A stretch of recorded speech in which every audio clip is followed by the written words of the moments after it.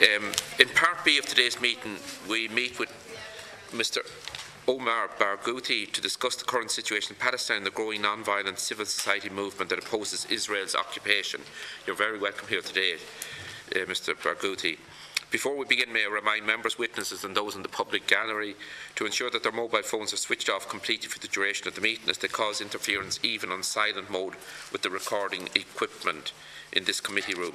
Also remind members of the long-standing parliamentary practice to the effect that they should not comment on, criticise or make charges against a person or body outside the Houses, or no official by name or in such ways to make him, her or it identifiable. By virtue of Section 17(2)(l) of the Defamation Act 2009, witnesses are protected by absolute privilege in respect of their evidence in joint committee. If directed by the Chair to cease giving evidence on a particular matter and continue to do so, they are entitled thereafter only to qualified privilege in respect of their evidence. They are directed that only evidence connected with the subject matter of these proceedings is to be given, and they are asked to respect the parliamentary practice that where possible they should not criticise and make charges against any person or entity by name or in such a way as to make him, her or it identifiable. I now call Dr. Barghouti to make your opening statement. Thank you, sir. Good morning to you. I'm honoured to address your esteemed parliamentary committee, and I'm grateful for this opportunity to share with you a glimpse of the Palestinian people's existence, resistance, and inextinguishable insistence on freedom and self-determination after 70 years of colonial oppression. Like all Palestinians, I feel more at home in Ireland than in any other Western country. Your heroic struggle against centuries of colonialism has always inspired Palestinians. This is why I shall speak from the heart. At a time when Israel's regime of military occupation, settler colonialism, and apartheid is implementing a shoot to kill or maim policy against peaceful Palestinian protesters in Gaza, marching for freedom and refugee rights, charitable rhetoric is not enough. It is time for accountability. The EU still votes as a bloc in support of UN resolutions upholding basic Palestinian rights, including the right of return, and condemning Israel's settlements as illegal. But the EU has yet to take effective measures of accountability against Israel. In contrast, significant EU sanctions have been imposed on Russia soon after its military takeover of the Crimea. Despite Israel's descent into unmasked right-wing extremism, particularly with the current escalation of its repression, and the EU's rhetoric notwithstanding, the EU, including Ireland, remains largely complicit in enabling and maintaining Israel's grave violations of Palestinian rights. Israel's serious breaches of international law trigger legal obligations for the EU, Israel's largest trade partner, and to its member states. As reiterated in the 2004 ICJ ruling, states must refrain from any act that would entail recognition of Israel's settlement enterprise and from providing any form of assistance to maintaining the illegal situation arising from it. By trading with Israel's illegal settlements and supporting companies that are involved in the settlement enterprise, as defined by the UN, the EU is violating both obligations of non-recognition and non-assistance. The EU, including Ireland, maintains a web of military relations, weapons research, banking transactions, and settlement trade with Israeli companies, banks, and institutions that are deeply implicated in violating our rights. For instance, the EU imports goods from the Israeli settlements at an estimated annual value of $300 million.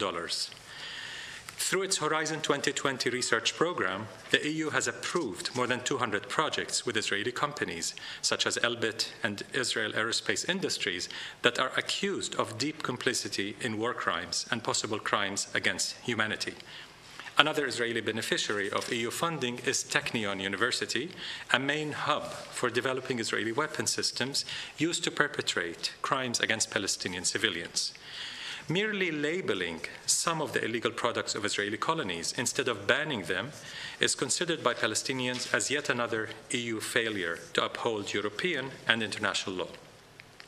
As Israel's regime becomes more overtly associated with the global far right, including white supremacist and anti-Semitic groups in the United States and Europe, and as it becomes the model for Trump's xenophobic policies, its popularity continues to sink.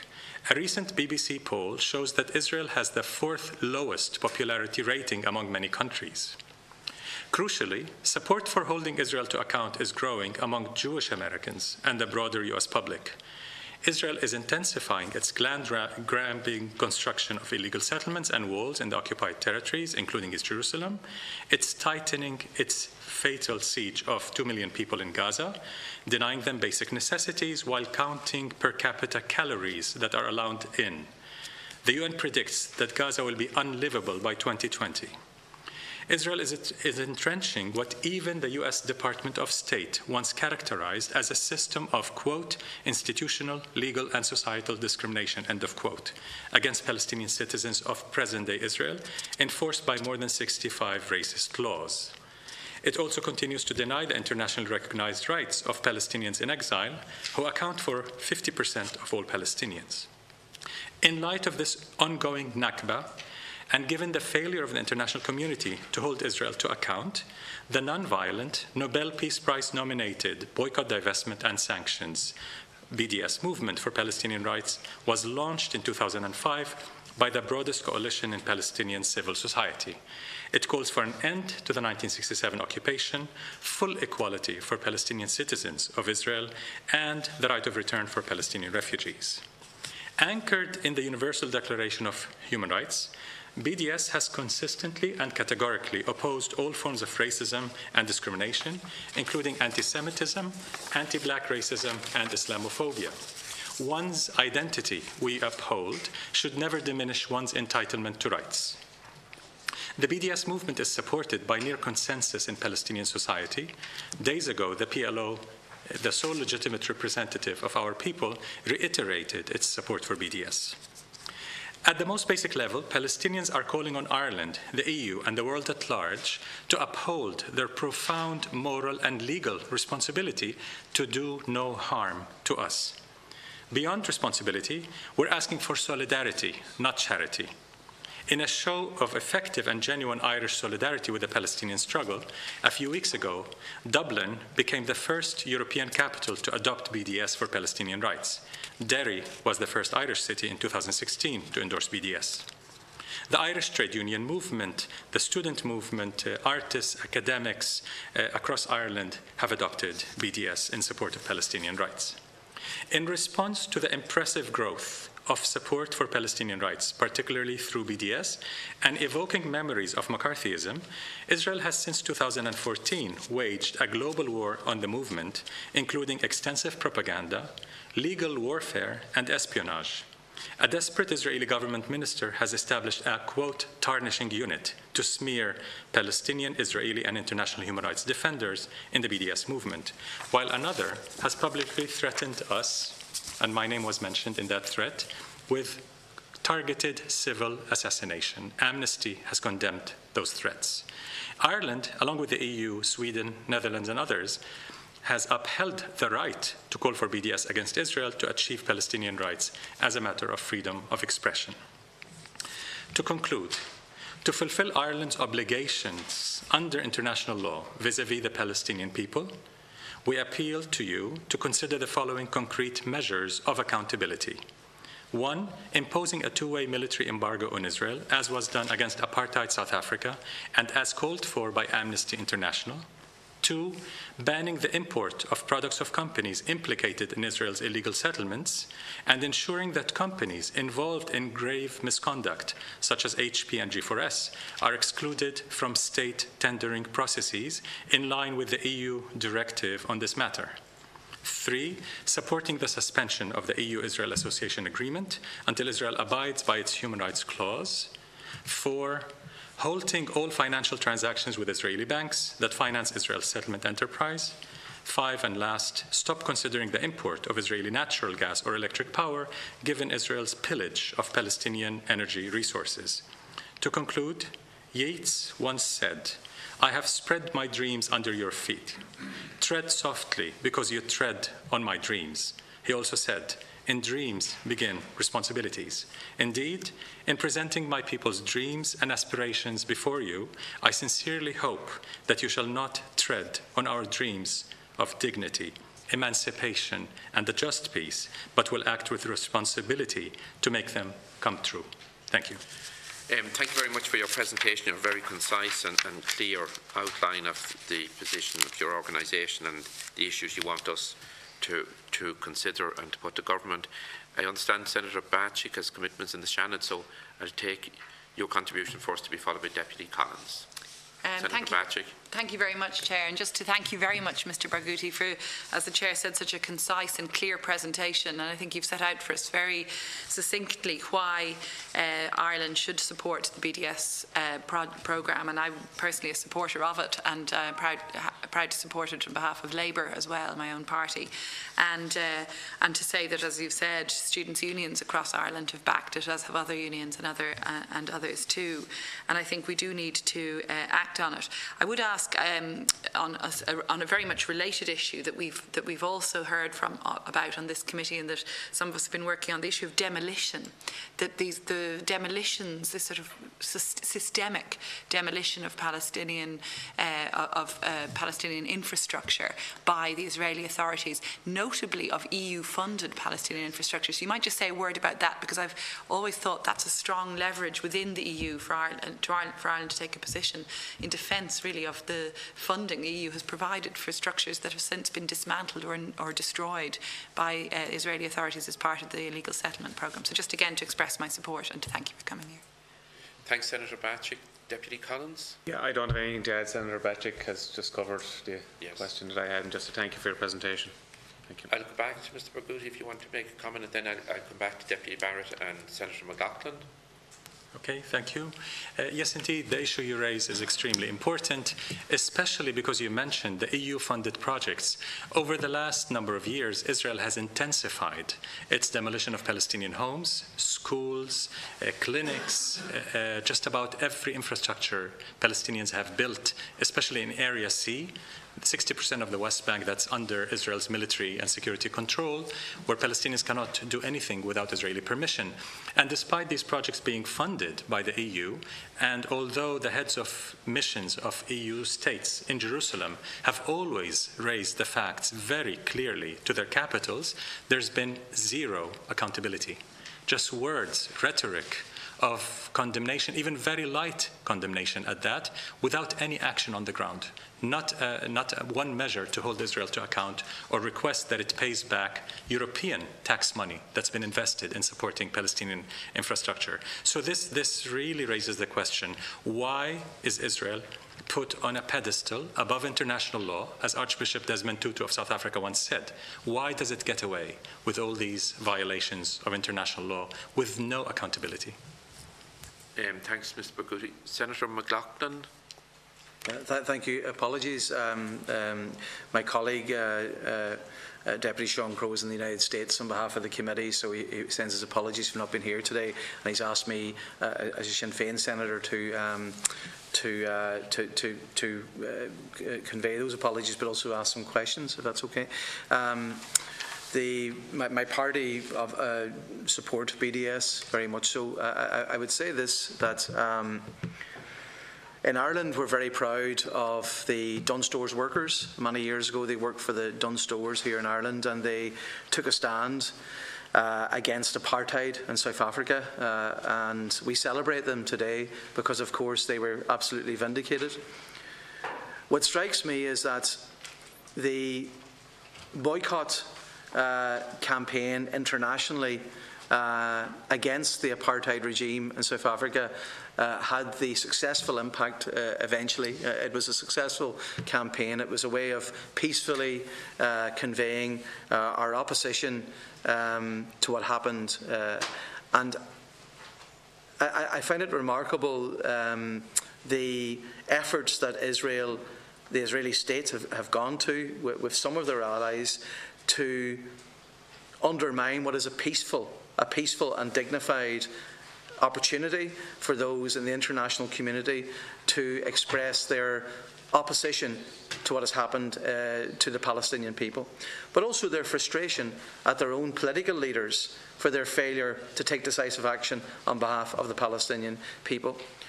So I take this opportunity today. I believe that the overwhelming majority of the Irish people are in solidarity with the cause of the Palestinian people. And I believe that the overwhelming majority of the Irish people believe that we should do what is dignified and peaceful to support the Palestinian people. So I make that statement today before I get to my questions. My questions are this. There was some legislation that we hoped to bring through the second house here in Ireland, the Seanad, in relation to the banning of goods from illegal settlements internationally, which obviously would also include the occupied territories in Palestine. And that legislation has been deferred and will, I believe, come before the second house later this year. So I want to get your views on that legislation which is around that and what would that mean to the Palestinian people if that were passed. That's the first question. My next question is in relation to what has been happening in Gaza and the shootings and killings of Palestinian protesters. What is the mood? What is the sense in relation to that? The imprisonment of Ahid Tamimi and other Palestinian children. Can we get some sort of an update on all of that and what we can do in Ireland in relation to this?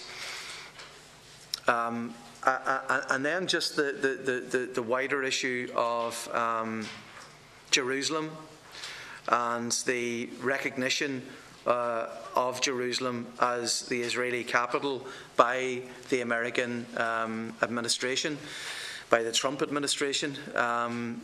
What is the reaction? What is the repercussions in Palestine? What is the current mood amongst the Palestinian? And finally, I say this, I'm conscious that BDS is an initiative of the Palestinian grassroots civil society, and as distinct from the political leadership, because there hasn't been elections in Palestine for a long time. So how can we really assess who are the political leadership in Palestine if there haven't been actual elections in a long time? But I would certainly look at the Palestinian civic society as being representative of the Palestinian people. And what is the views amongst civic society of all of these matters? So thank you, Chairman, for your patience. Thanks, Senator McLaughlin. Mr. Barghouti. Yes, thank you. I'll try to answer as succinctly as possible the 6 questions. But thank you so much for raising those very important points. And of course, we deeply appreciate Sinn Féin's support for the BDS movement. It's important that you've mentioned South Africa in this context, because Ireland in particular played a leading role in the boycott, divestment and sanctions movement against apartheid South Africa. Although British artists like to think that they were the first, in fact, Irish artists were the first to call for a cultural boycott of South Africa. South Africans and the Palestinians know this history quite well.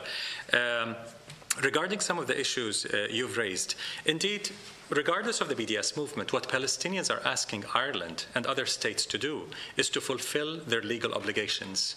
And this is a key issue connected to the Control of Economic Activity Bill, which was deferred, as you've mentioned, which would prohibit entry into Ireland of products of settlements illegally built in occupied territories, which obviously applies to the West Bank, including East Jerusalem, as defined by the United Nations. We think this would be a very basic first step. It does not fulfill all of Ireland's obligations. It's the beginning of fulfilling Ireland's obligations under international law. And we don't buy the pseudo-legal argument made by the Irish government why they're deferring this, saying they abide by EU directives and laws. There's absolutely nothing in EU legislation that would prevent Ireland or any European state that's a member of the EU from fulfilling its legal obligations. Those obligations are triggered because settlements in international law are considered a war crime. Building settlements is a war crime, and therefore it triggers legal obligations for all countries. So this is basic international law, and Ireland is obligated by it, and it became part of domestic Irish law, actually, that international law applies in Ireland as well. So that's a very important point. A second point related to that is military embargo. One of the main slogans raised by the tens of thousands of unarmed protesters in Gaza protesting against the siege and for the right of return for for refugees is military embargo now. Amnesty has called for a military embargo. That's a basic responsibility, to export no weapons to an area of conflict, regardless of what your opinions are on this conflict. Now, Ireland claims, the state, the government claims that it doesn't have much of a military trade. But some facts we've seen show that there is indeed millions of euros being sold in weapons to Israel and bought from Israel in weapons or weapon parts or technology used for weaponry and for military purposes. And this needs to stop, because that's the most important, the highest priority demand for the Palestinians everywhere, to stop arms trade with Israel. Regarding Ahed Tamimi and other Palestinian children in Israeli prison, hundreds of Palestinian children, again, even in the US Congress, where it's really difficult, this issue has been raised, and several congressmen and women have courageously sponsored a bill that would withhold US aid to Israel equivalent to the amount used in detaining, interrogating, torturing Palestinian children. So coming from the US, from the belly of the beast, as it were, this would be a very important move. And we hope that Ireland can take similar action, to push the EU to take similar action of accountability, not just condemnation, but accountability on child prisoners in Israeli prisons. The Trump administration's Jerusalem embassy move is very dangerous, not just for Palestinians, but for the entire region, if not the world. Trump is undoing decades of US foreign policy, and he is isolating US policy from the international consensus. The United Nations and the absolute majority of nations around the world do not recognize Israeli sovereignty over any part of Jerusalem, and all of them recognize East Jerusalem as occupied Palestinian territory. So Trump is isolating the US, in fact, from this international consensus, but in a way he's lighting a keg of powder in a very dangerous way, in a very volatile area to start with. So we think this will empower Israel, will enable Israel to build more settlements, to kill more Palestinians, to arrest more children, and to confiscate more Palestinian land and continue with its ethnic cleansing of indigenous Palestinians, especially in East Jerusalem, to colonize the city. Finally, on civil society and the political leadership, you're absolutely right. There has not been any election in a number of years for Palestinians. But most recently, the PLO, which still symbolizes the leadership of the Palestinian people everywhere, despite its many problems and despite many demands to democratize the PLO, has adopted BDS. So even the highest authority among Palestinians has adopted BDS. Among civil society, it's a wall-to-wall support for BDS. NGOs, trade unions, women's unions, academics, farmers' unions, every main entity among Palestinians in Palestine as well as in exile have adopted BDS as one of the most effective popular resistance movements and as the most effective solidarity movement with Palestinian rights. Thank you very much, Mr. Barghouti. Just in general terms, with regard to the encroaching settlements for some time now, how feasible do you think is the two-state solution now? You know, the way a former foreign minister of our country, Brian Lennon, was the first person in the European Union to advocate and to have a distinct policy in regard to that, and it's one that's held very strongly in this country. How feasible is it nowadays? In the BDS movement, any position on two states versus one state, because we stick to rights. As a human rights movement, we stick to the basic three rights: ending the occupation, ending the system of apartheid, and the right of return. But my personal opinion is that the two-state solution has not been feasible for quite some time now, especially with the Trump-Netanyahu alliance, the far-right alliance, and the support of the far-right around the world. It's become even less possible than ever before. In reality, we have one state already, one apartheid state, with different rights allocated to different groups depending on their ethnicity and religion. This was seen as extremely racist and frowned upon by the entire world when it was the case in South Africa, but it's tolerated by almost all states today around the world while it's happening in Palestine. We do have already one state under Israeli control with apartheid laws applying to Palestinians. Even Palestinian citizens of present-day Israel suffer from more than 65 discriminatory laws. So even if we forget the occupied West Bank and Gaza, including East Jerusalem for now, we still have a system of apartheid within Israel itself. So I think it's not so feasible. But the main point is not theoretical. It is what is needed to push for a just peace. I think the world is stuck in a dogmatic obsession with two states and this is not the real issue. The real issue is rights. In the Oslo Accords, the big omission was of human rights. No mention of human rights in the entire Oslo Agreement between the PLO and Israel. So what the world needs to push Israel to accept is that they have to meet their obligations under international law and respect Palestinian rights. That's the main thing that's missing. And the second point is accountability. Israel has total impunity. It is drunk with power, given Trump's blanket support. And without accountability, it will not just endanger our very existence as a nation in our homeland, it will endanger the entire region and therefore the world. So could I just ask, I bring you in, Deputy Barrett, then, so are you stating then, and I appreciate your answering these specific questions in a personal opinion, that the policy advocated by the European Union, by ourselves as a member state and by other member states, that policy is obsolete? It is, whether it's obsolete or not, is debatable, but it's certainly a distraction. The main point is the EU meeting its obligations to stop enabling and endorsing Israel's crimes against Palestinians. Distracting this very important obligation, distracting our attention from this very important obligation with an empty, rhetorical, political debate about whether two-state is the best solution or not, I think does not serve anyone's purposes if a real, just, and durable peace is what we all aim to achieve. Yeah, but we would all advocate a two-state solution based on the principle of rights and human rights, and obviously not just a mantra. The mantra would be meaningless if there weren't the basic human rights and civil rights to follow for all people.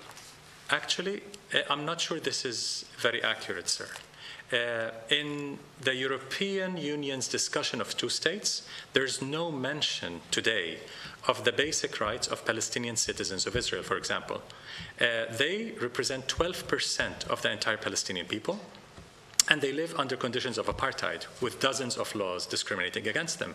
In the current discussion about a two-state solution, it just says fulfilling the Palestinian right to self-determination by establishing an independent state in the occupied West Bank and Gaza, including East Jerusalem. That's fine.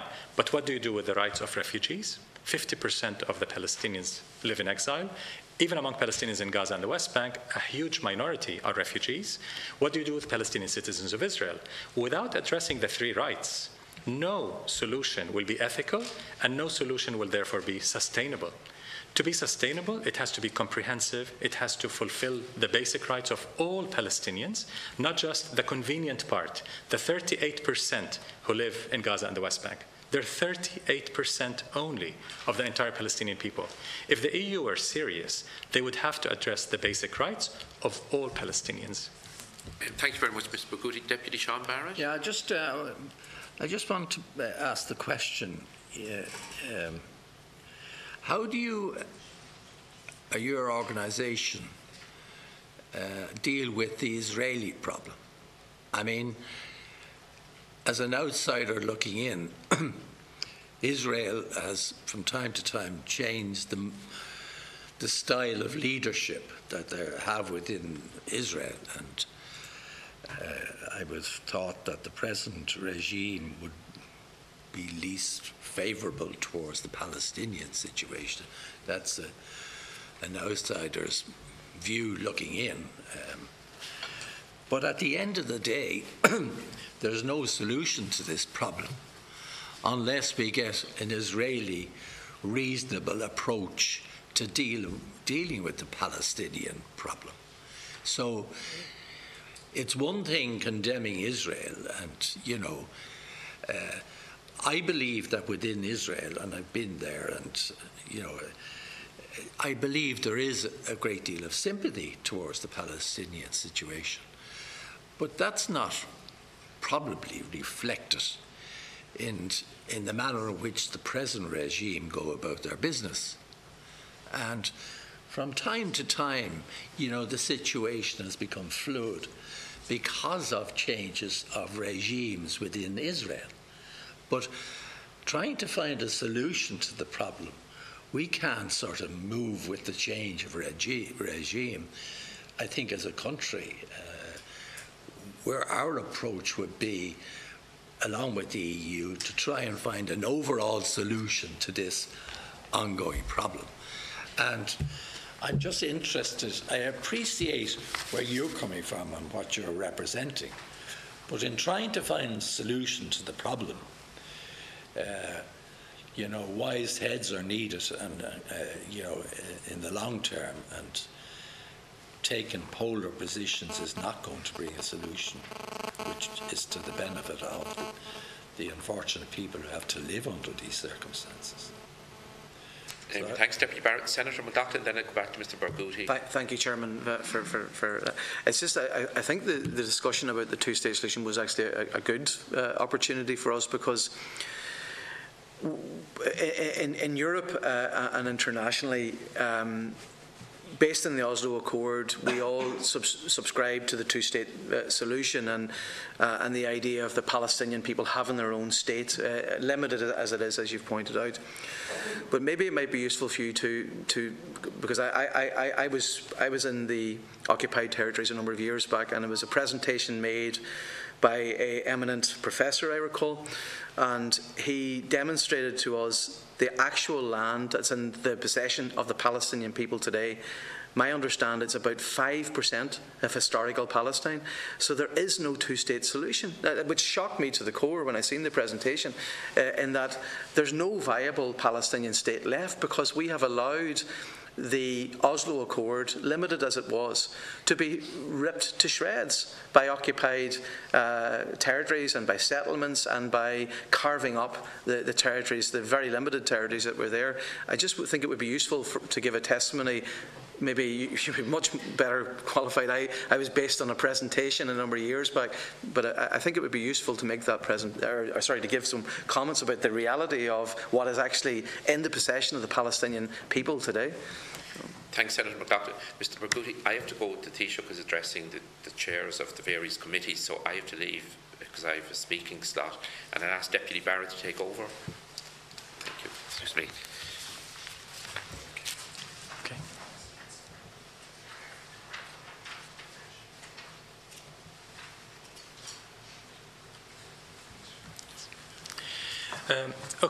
Addressing your question, sir.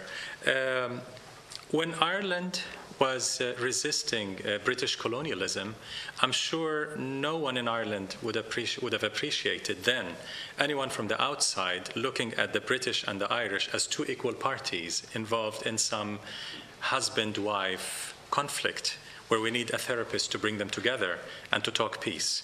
I'm sure the absolute majority of the Irish people were then seeking justice and expecting everyone around the world to hold the British accountable for crimes of colonialism committed in Ireland over centuries, and to support the Irish quest for freedom and self-determination. Similarly, Palestinians have sought nothing more than our right to freedom, justice, equality, self-determination. And therefore, what we're asking for is to do no harm, which is not much of a charitable act. It's a profound moral obligation to do no harm. By doing nothing, the EU, including Ireland, are doing harm to us. By continuing to support or to be apathetic towards Israeli crimes, the EU, including Ireland, are doing harm. Importing products of settlement goods and companies that are complicit in Israel's violations is doing harm. So doing no harm, which is a profound moral obligation, is what we're asking for.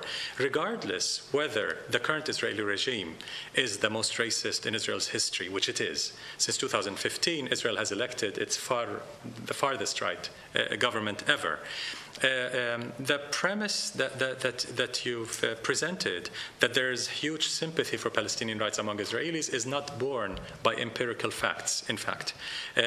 almost all polls, all studies, all surveys that we've seen in the last number of years show an absolute majority of Israelis supporting the current government, supporting very racist policies, including within Israel itself, not just in the occupied West Bank and Gaza. A majority of Jewish Israelis today say that they do not want to live next to a Palestinian within present-day Israel, let alone how to deal with the West Bank and Gaza. Again, the point is not to consider this as a conflict of symmetric powers. It's a colonial situation. It's a situation of apartheid, settler colonialism and occupation, and therefore there are obligations that are triggered. Accountability is the most important issue.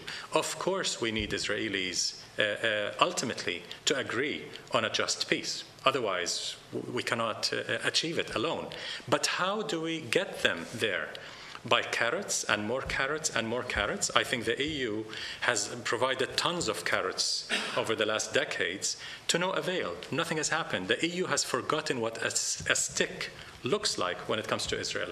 Whereas with Russia, with China, even with the United States, the EU has adopted sanctions. Over the last number of decades, the EU has imposed sanctions on every imaginable power on earth, except on Israel. So when Palestinians accuse the EU of hypocrisy, of double standard, of putting Israel on a pedestal, we know what we're talking about.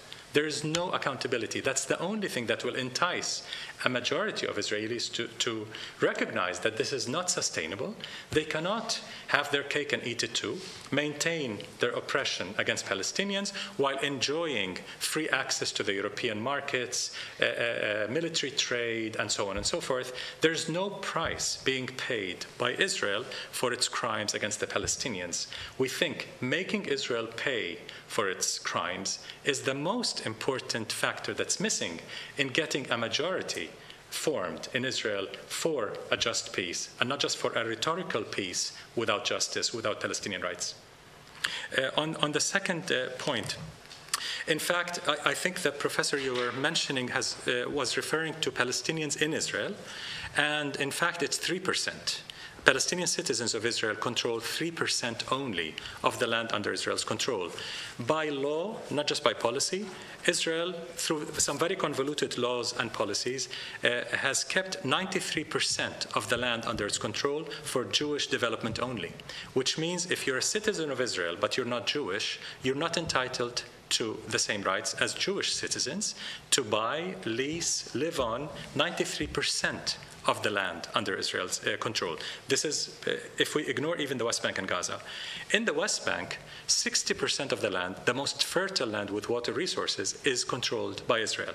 And that's where the settlements are growing the most. So indeed, the general tendency, as you've rightly mentioned, is a shrinking space for Palestinians, shrinking land ownership by Palestinians, and growing colonization of the entire land. So indeed, Oslo has acted as a fig leaf, nothing more than a fig leaf, for very intense colonization of Palestinian land, usurping Palestinian natural resources, and demolishing more and more farmlands, homes, and so on, to make it impossible for Palestinians, the indigenous people of the land, to continue living on most of the land of historic Palestine.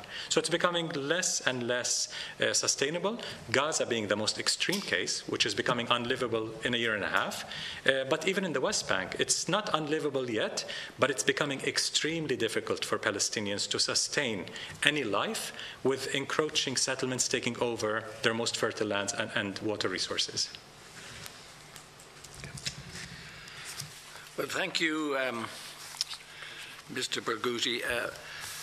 I think on behalf of the Joint Committee, I'd like to thank you for your comprehensive presentation and dealing with our questions. It's a very interesting opportunity for us to meet with people like your good self. We may not always agree on, the pros and cons, but I think we share a common interest, and that is to see peace for the Palestinian people and a proper respect for their rights, as well as allowing for Israel to coexist also. And, you know, in listening to your views, I congratulate you for presenting your approach to what you see as a solution to this problem. So again, thank you very much for coming to us, and enjoyed very much your presentation. Thank you very much.